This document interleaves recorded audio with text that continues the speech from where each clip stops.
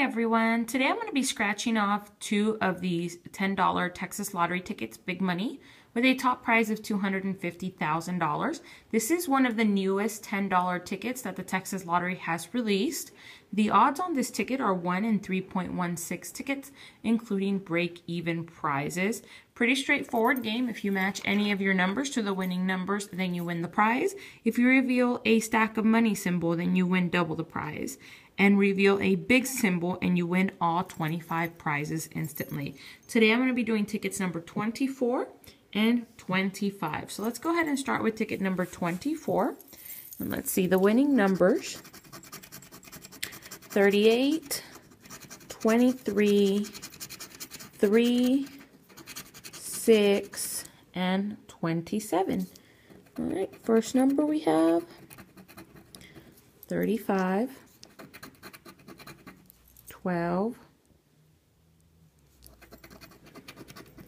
39, 22, 1. So nothing in that first row. Next row we have 11, 5, 20, 2,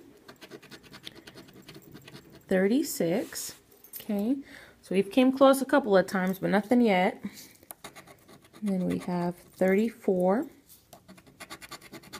13, 31, 26, 16,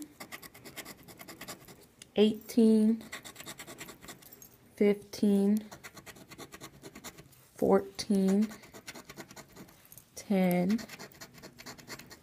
30. All right, last row. We have 21, 28, 19, 25, and 8. So nothing on the first ticket. So let's go ahead and move over to ticket number 25. Winning numbers on 25 are 33, 39, 9, 2, and 32.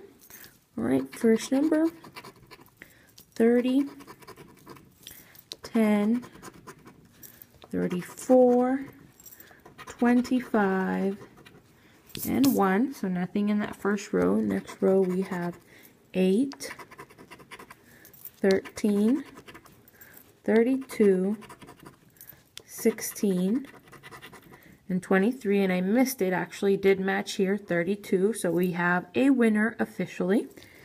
Next one we have is 21, 36, 37, 31, 17.